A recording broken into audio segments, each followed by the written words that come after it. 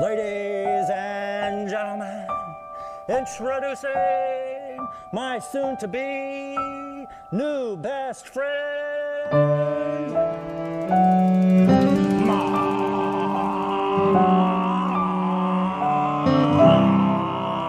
Mark Jameson.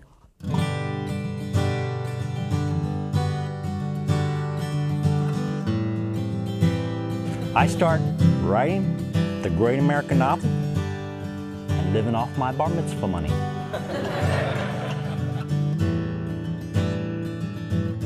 Mademoiselle, I am so lovely and wild. I'm gonna pop out my muscles and show you my elephant smile.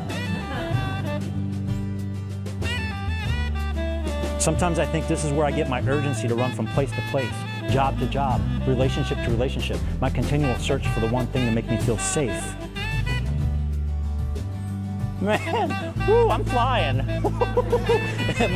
Mark is writing poetry on paper napkins. He's pulling them from the silver dispenser like he's trying to stop himself from bleeding, applying direct pressure with the pen. He's bobbing up and down like one of those oil-filled bobbing birds. I'm bobbing right alongside with them. We're like the Olympic nose bobbing team, I tell you. The writing aspect, the acting aspect, the singing, and neon, I mean, it takes in so many different art forms. And it was moving to me, the whole thing.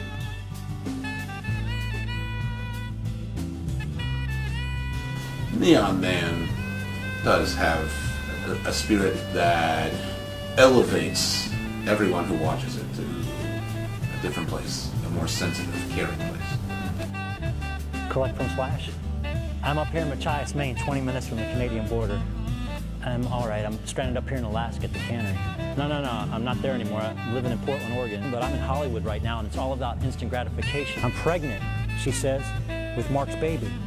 And I think maybe when the kid gets old enough, I'll take him out for a slice of chocolate pie at the Nags Head Fishing Pier restaurant. This is big. Bigger than I could have ever imagined.